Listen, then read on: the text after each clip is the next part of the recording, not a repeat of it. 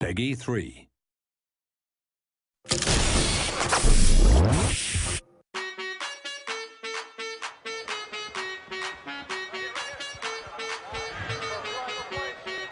Yeah, so in FIFA Street there's multiple game types. You don't just play one style of 4v4 or 5v5 football.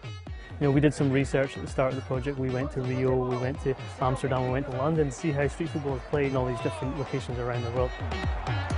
It's different across the whole world, and even in the same place, maybe there's 10 different rule types.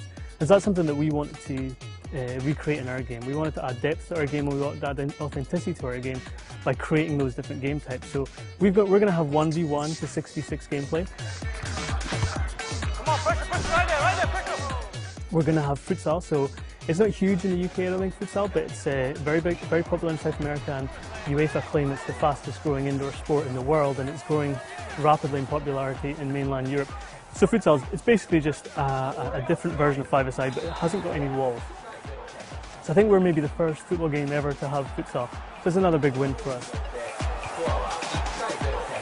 Outside of those kind of like core five-a-side, six-a-side rules, we do have game types where there's no goalkeeper, so you can specify not to have a goalkeeper. Again, it just changes the challenge, changes the type of game, changes the way you have to play.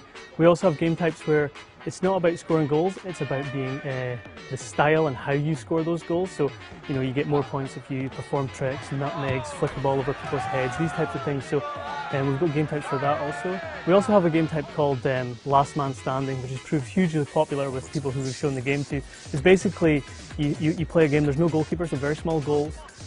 Each team starts with 4 players. If you score a goal, you lose a player. The first person to get all the players off the field wins the game. And again, it's turned into a bit of a phenomenon for us. We didn't realize it was going to be so popular, but it's kind of like a surprise hit for us.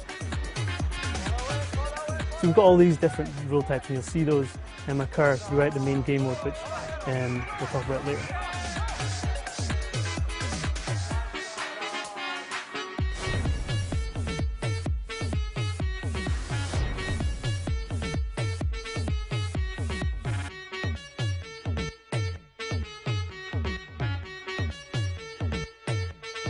Drill machine.